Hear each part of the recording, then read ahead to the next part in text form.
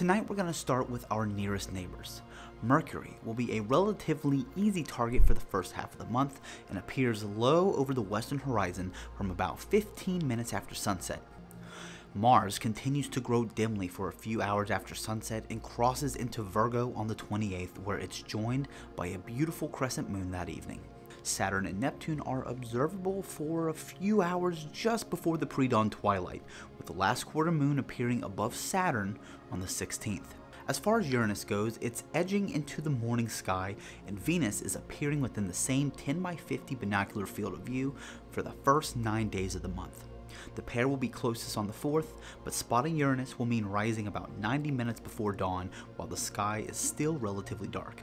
Jupiter should also be visible from mid-month onwards low in the north-northeast. A waning crescent moon appears above Venus on the 21st, then directly above Jupiter the following morning.